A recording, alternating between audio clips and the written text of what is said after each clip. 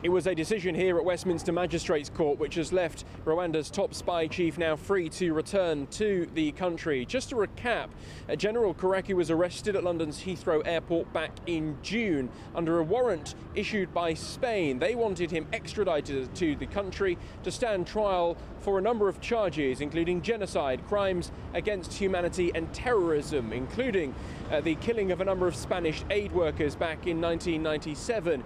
General Karake was bailed shortly after an initial hearing for an amount we understand to be around 20 million rand. There were other provisions as part of his bail conditions, including the surrender of his own passport.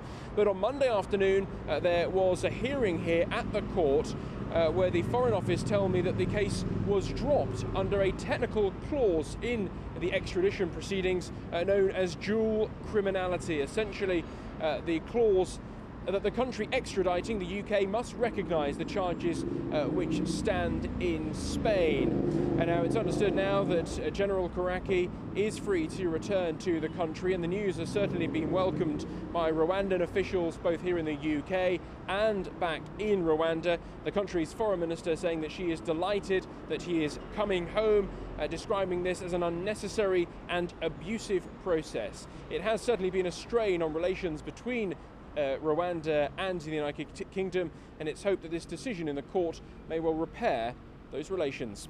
Dan Whitehead, SABC News at Westminster Magistrates Court in London.